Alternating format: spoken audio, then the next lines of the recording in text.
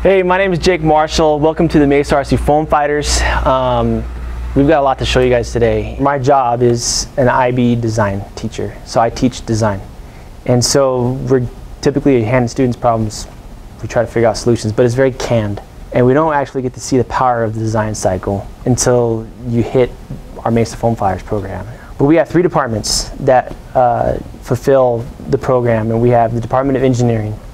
Those are the students, and that's the majority, that's the bulk of the program. There are like 20 of those kids who are designing and creating scratch-build aircraft. Design a logo for it.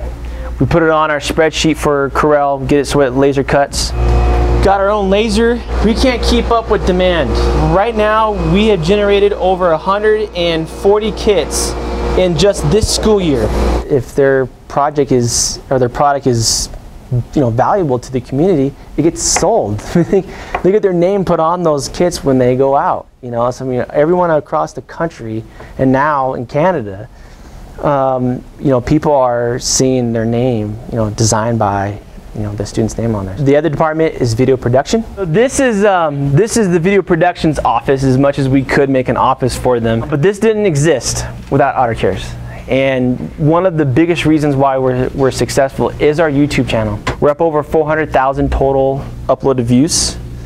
We have over 3,200 subscribers, and it keeps growing. And then we have product fulfillment, which has 2 individuals. So we have one who's the chief. He makes sure that the orders are done, making sure that we have we're meeting the demands of not only our engineers, but our kits that we're trying to sell too.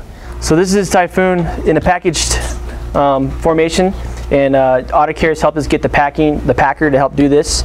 And so our customers will receive this throughout to hobbies, and then they also know that when they buy it, they know that the money's going right to the kids. It's not going to any salaries, it's not going into anything else, it's going right back to the kids. So it's a really good situation. So we started doing this in October-ish of this school year. Yep.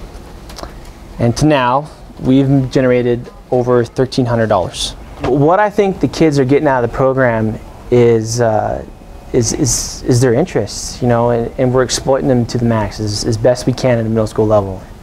Our class meets no standards. Our standards are the standards that we create for ourselves. We have the freedom to be who we want to be, and that's what allows us to grow like what we've been able to do.